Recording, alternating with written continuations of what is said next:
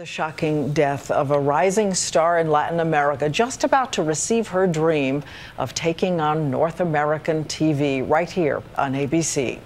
Singer Jenni Rivera died in a plane crash on her way to a concert in Mexico. And here's ABC's David Wright on her turbulent life story and her huge success.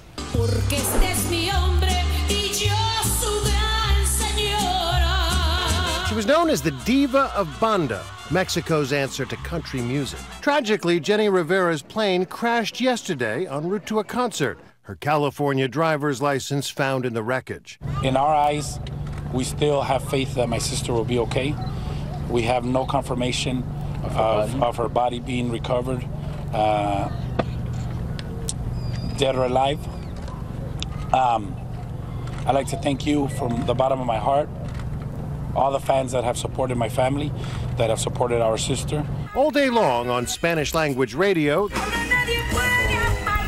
there have been tearful tributes. Her death is a huge loss. She was a role model to many young Latinas, having gone from rags to riches, being a self-made millionaire. In record sales alone here in the U.S., she was bigger than Beyonce. I've heard her described as the Mexican-American Dolly Parton. She was, you know, she had curves, and she embraced those curves, and that's what people loved about her. Rivera had several popular reality shows that promoted her as the mama with lots of drama. Shots of tequila with you. Shows that featured the whole family, 5 kids and 2 grandkids, the Osbournes of the barrio. She was a personality. She was a businesswoman.